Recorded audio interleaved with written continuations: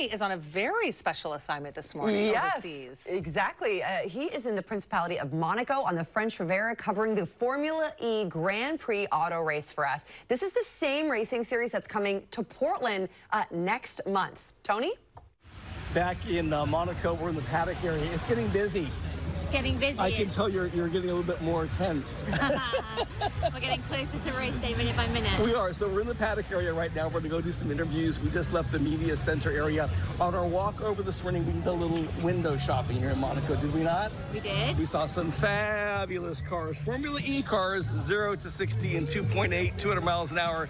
What did we see earlier this morning? What did we see? We saw the Ferrari. We saw the Ferrari shop. Rolls-Royce, McLaren. Of course, we saw them through the glare of the window. We did. We did. Yes, we didn't actually venture. Look, but you can't touch. Exactly. And let me ask you a question. Have you ever made a friend based strictly on the kind of car they drove? We'll talk about that later. Okay, all right, that's confidential. So much shopping to do, of course, in Monaco. It's a beautiful city, and what a great venue for Formula E.